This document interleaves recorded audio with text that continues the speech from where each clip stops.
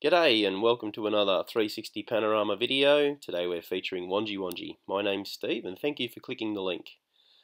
We're taking off from Dobell Park and rising to 120 metres before we do our 360.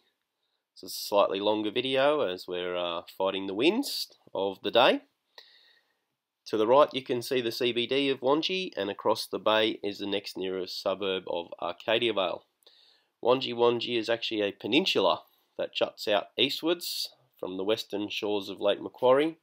As of 2011 it had a population of 2,670 people. However, this swells during the holiday season because Wangi is well known for its beautiful views, bushwalking and fantastic fishing spots. Early travel to the peninsula was quite difficult. The only access was by ferry.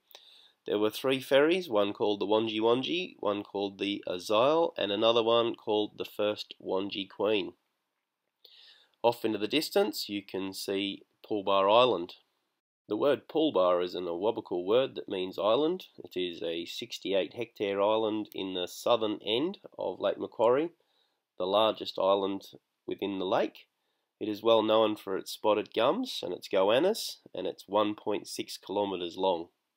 It is often thought that the name Wangi Wangi means water, as the peninsula is surrounded on both sides, but 2 other suggestions are that it could mean place of many night owls or many trees. It was once occupied by the Awabakal Aborigines in the locality referred to as Wangi Wangi on the 1826 map.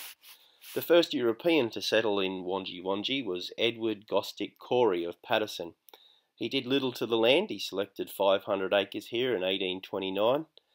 But didn't do much with it.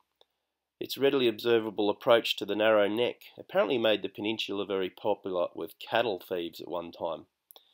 The thermal power station here opened in 1958 but is now closed. Myuna colliery opened in 1981 to supply coal to the Eraring power station.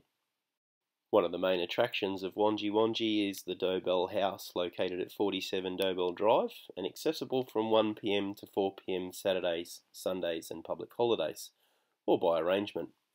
The house is maintained by a committee and is historically as accurate as possible to reflect the life and artistic genius of its famous owner, William Dobell, and it encouraged visitors of every level.